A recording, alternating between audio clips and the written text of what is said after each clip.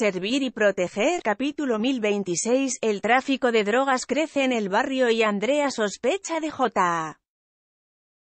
El aumento del tráfico de drogas en Distrito Sur se convierte en uno de los casos prioritarios en comisaría, más aún después de un incidente que se produce en el Moonlight, cuando un yonki intenta atracar el pub y acaba hiriendo a Jota.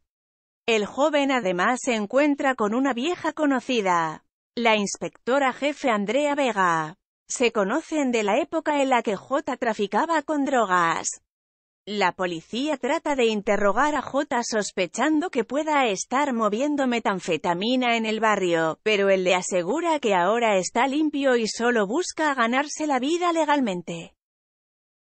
Mientras Quintero y Bea continúan investigando a Isidro Navales, su principal sospechoso de la muerte de Eva. El empresario trata de convencerlo para que venga hasta Madrid con la excusa de hacer negocios juntos.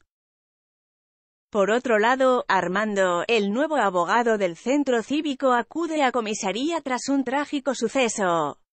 Su pareja se ha suicidado, pero él sospecha que no ha sido así. Yolanda y Carlos investigan el caso. Además, Lara y Espe continúan investigando lo ocurrido con Sheila, la joven a la que interrogaron por una reyerta en un centro de menores. Las policías descubren que Sheila mintió en su declaración, ¿pero por qué motivo?